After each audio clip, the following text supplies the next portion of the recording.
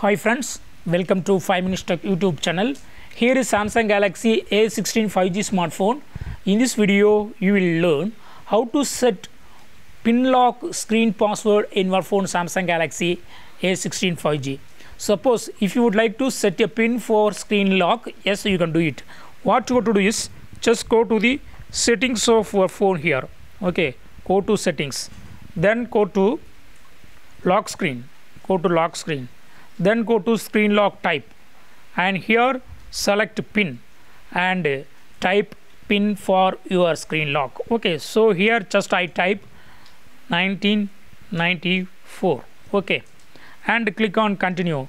Again draw the same pin, type the same pin to verify. Okay, 1994. okay, click on OK, and it is asking you to whether to show content like calendar, Chrome and other notification content over the lock screen or hide content. Okay, if you would like to keep this default settings, click on done. Okay, and yes, now pin is set, and lock your phone and try to unlock your phone. Okay, locked, and while unlocking it is asking my pin. Okay, without giving pin no one can enter into your phone. Okay, so give the pin that you set now, 1994. Yes, it's working very well. So in this way you can easily set screen lock pin password in your phone Samsung Galaxy A16 5G. That's all friends, thanks for watching, bye.